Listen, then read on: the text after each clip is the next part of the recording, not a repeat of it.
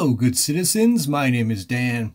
In this video, I'm going to show you the process of a third-party complaint as per the British Columbia Police Act and the Office of the Police Complaint Commissioner. And for the rest of this video, I'm going to refer to them as the OPCC. In my previous videos about the OPCC, I exposed how the statistics on their own website prove that there's an extreme bias against registered and unregistered complaints made by the public. So here I'll expose how they treat third-party complaints made by the public. And you, my friends, are in for a treat. Here we go. Now I should point out that this only pertains to municipal police departments in British Columbia. RCMP complaints do not go through the OPCC. The OPCC calls themselves a, quote, impartial, transparent civilian oversight, unquote. And the OPCC is responsible for the administration of discipline and proceedings under the Police Act. So in the province of British Columbia, there is an option to make a third-party complaint, and the British Columbia Police Act describes that as follows. So according to Section 78, subsection 1C, a complaint concerning the conduct of a member that is alleged to constitute misconduct may be made to and registered with the Police Complaint Commissioner by a third-party complainant. So Brustein and I attempted to serve a summons on Greg Horonowich, VicPD badge number 422, and I had called ahead to make sure I would be there when Greg was working. Upon arrival, approximately 10 minutes before Greg was off work, I observed Greg in his civilian clothes fleeing the area of the Victoria Police Department, knowing through personal experience that members of the Victoria Police Department will make numerous attempts to evade service of a legal document. I pursued Greg, running scared, with 3 cameras rolling. After a few minutes of chase up a street and through a large parking lot, a small police force came running up behind me, calling out my last name. And when one Victoria Police Department officer caught up to the chase, he blocked and obstructed my legal duty to serve Greg with a summons. Once Greg finally felt safe enough with a wall of 2 armed officers, he took the summons. He then changed direction and was now walking towards me. So I asked Greg, the criminal, if he had committed any more indictable offenses lately. Committed any more indictable offenses lately, Greg? Hey, that's... To which Greg responded by grabbing my hand and camera, pushing it down, and then to the side and almost into the face of the blocking and obstructing officer. I demanded that Greg be arrested for assault, but as we all know, the laws don't apply to Greg, and Greg was free to flee the scene after assaulting me, and again changing directions. So this didn't work out as planned, as Brustein was still waiting for me back at the police department. As more and more police showed up, I was threatened with arrest and a criminal charge of criminal harassment, a serious indictable offense. Pretty funny considering I just got blocked and obstructed by the police for fulfilling my legal duty to serve Greg a summons, and was then assaulted by Greg right under the noses of 2 uniformed police officers.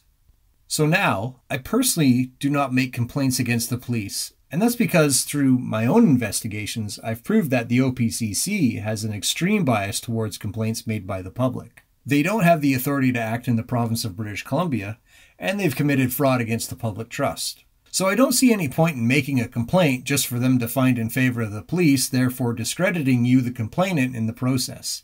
Not only that, but the OPCC is made up mostly of retired law enforcement personnel, in case you didn't know.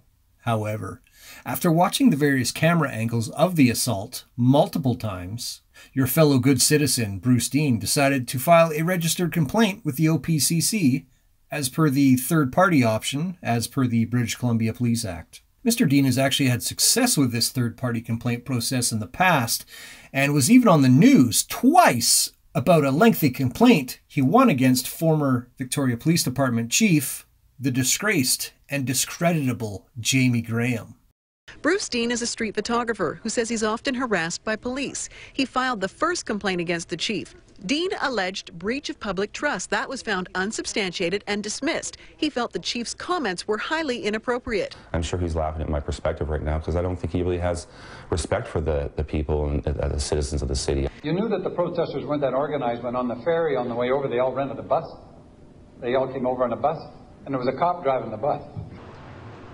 Those few words launched a Police Act investigation when a Victoria man who was nowhere near the conference complained that Chief Graham breached the public trust by identifying an undercover officer. Bruce Dean has released the mayor's written decision and the investigation report. Oh, I was portrayed very negatively. It's understood. You know, some investigations have proven that that's one of the major things they do when you file a police complaint is they go and discredit the complainant and don't even investigate. Quite often don't even press charges when the charges against officers should be pressed, but they go ahead and discredit the complainant. At the time when Graham was still chief, Mr. Dean had observed Graham on TV in a press conference revealing the identity of an undercover capacity police officer publicly. Great work, Chief! And after a string of seemingly constant bumblings as a police chief, it seemed Mr. Dean's complaint was the final straw that led to the discreditable chief's inevitable early retirement from law enforcement altogether. The disgraced former chief never actually got disciplined. However, former Victoria Mayor Dean Fortin did put a letter in the former chief's file, apparently. That's how we do accountability in British Columbia. Bruce Dean, however, remained unsatisfied with the disciplinary measures. So, who better to make a third-party complaint, right? He's watched the 3 camera angles of me being assaulted multiple times, not unlike observing a police chief on TV in a press conference discrediting the reputation of his police department. So that's what he did, which in turn caused the OPCC to contact me with the following email from investigative analyst Caitlin Johnson. And she says, "Good afternoon, Dan. I'm writing to advise that our office has received a Police Act complaint in relation to an incident involving you and members of the Victoria Police Department on September 9, 2017. It is our understanding that the person who filed the complaint did not observe the events firsthand. I'm reaching out to you as I'm hoping to speak with you about the incident. Please let me know if you are willing to discuss the incident with our office. Kind regards, Caitlin Johnson." And I responded shortly after this email with the following. "Hello.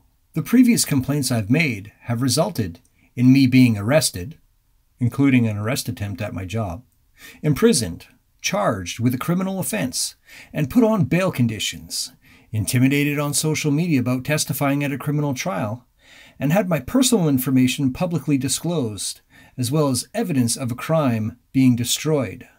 All by the members I made complaints about. I further made complaints about that. I was told my complaints would not be looked into.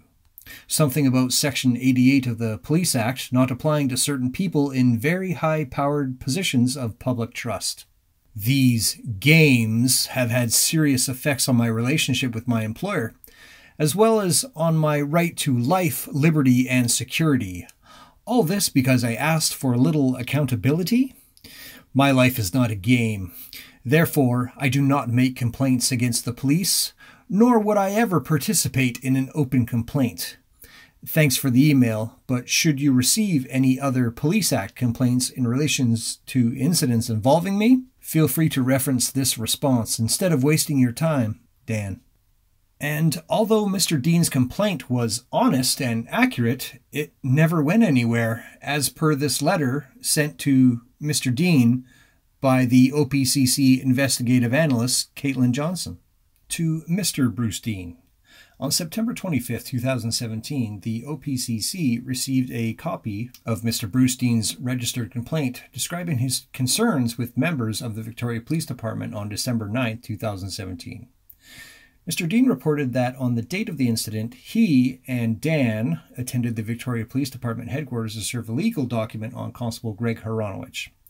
Dan dropped Mr. Dean off at the front entrance on Caledonia Avenue.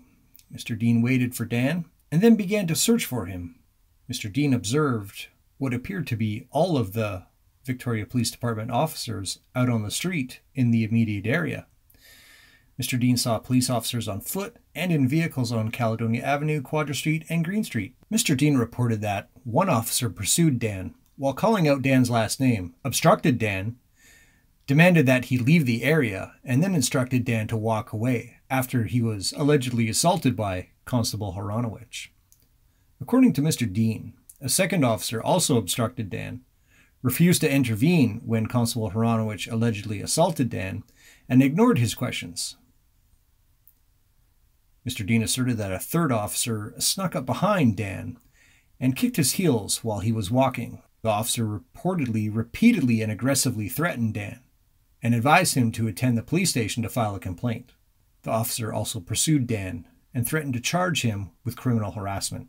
Finally, Mr. Dean complained that Constable Hronowicz changed direction and walked towards Dan after Dan served him with court documents.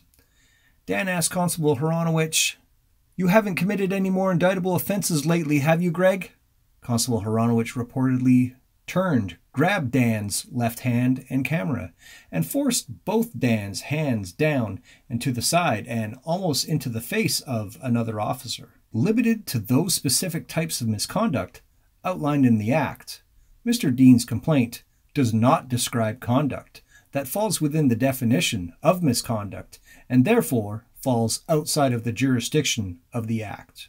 Accordingly, pursuant to Section 81, subsection 1D of the Police Act, the following careful and serious consideration of Mr. Dean's complaint, we direct that no further action under Division 3 of the Police Act is required or necessary.